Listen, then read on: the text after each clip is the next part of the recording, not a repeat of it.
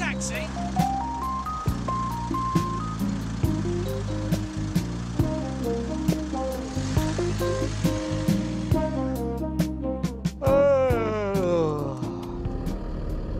In a way, I think that we're, even though we might not be considered the same animal, slightly different. Yeah, you're the slow one, I'm the fast player.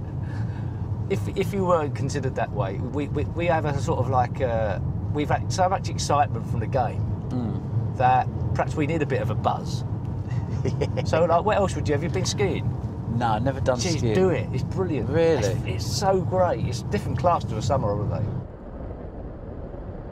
I think running a marathon would be my sort of once I've sort of slowed down my snooker. Yeah. What's the most you've done? I think the way I'll do it is I'll go and live in Kenya for 6 months, train properly, and come back and try and win it. but try and like do like 240, 250.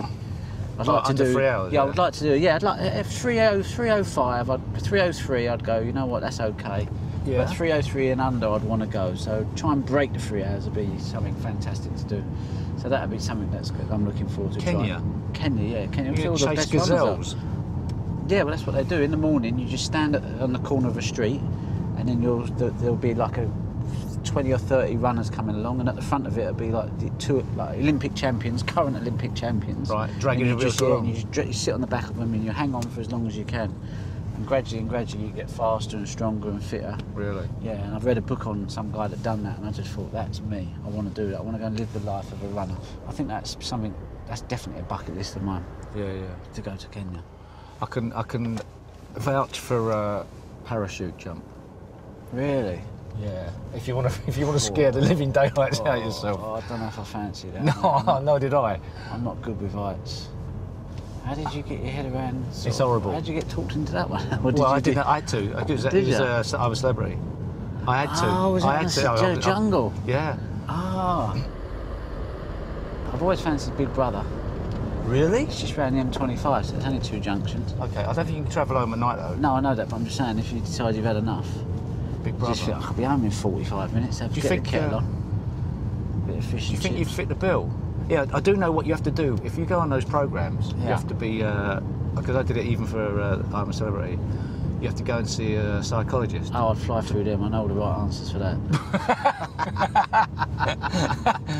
Well, Steve Peters put you right. right. Oh, no, I've seen so many psychiatrists. I know exactly what to say. I'll be fine with that one. We've got something in common. We both do a radio show. Yeah, at the same radio station. Yeah, Phoenix FM. Yeah.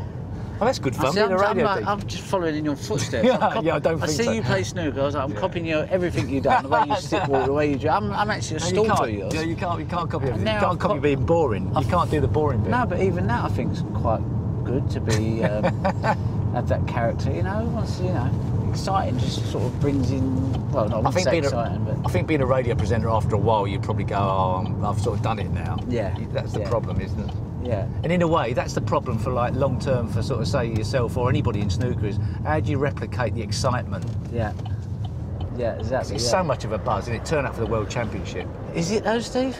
17 days? Did you feel? I find it a lot of stress and pressure. I find when I'm playing it's fine, but it's just the waiting around. I just think, it is. Yeah, well, you have to wait around for those just odd moments of panic. And then you get that fleeting moment where you win it and you're in the zone and you're flying. And don't get me wrong, that's an amazing feeling. But 17 days of it, you're like... It's a war of attrition. Yeah, it's a war of attrition, Yeah, but then toward the back end of it is a lot. You're playing nearly every other day. Yeah, the first part. You still got. I mean, I've been 16-8 up in the semis, thinking this could go wrong. I'm thinking like, hey, that's not a nice feeling. I should be thinking I'm 16-8 up. I can't lose this match, but I'm sitting there thinking this could still go wrong. I don't know. It's just a crucible. I think it just does it to you, doesn't it? Yeah, listen, we all go slowly mad in the snooker players go slowly mad. Funny. Hey, listen, thanks for that. I've got to get you out because I've got other affairs. You've got loads. You've got other affairs. Oh, wicked.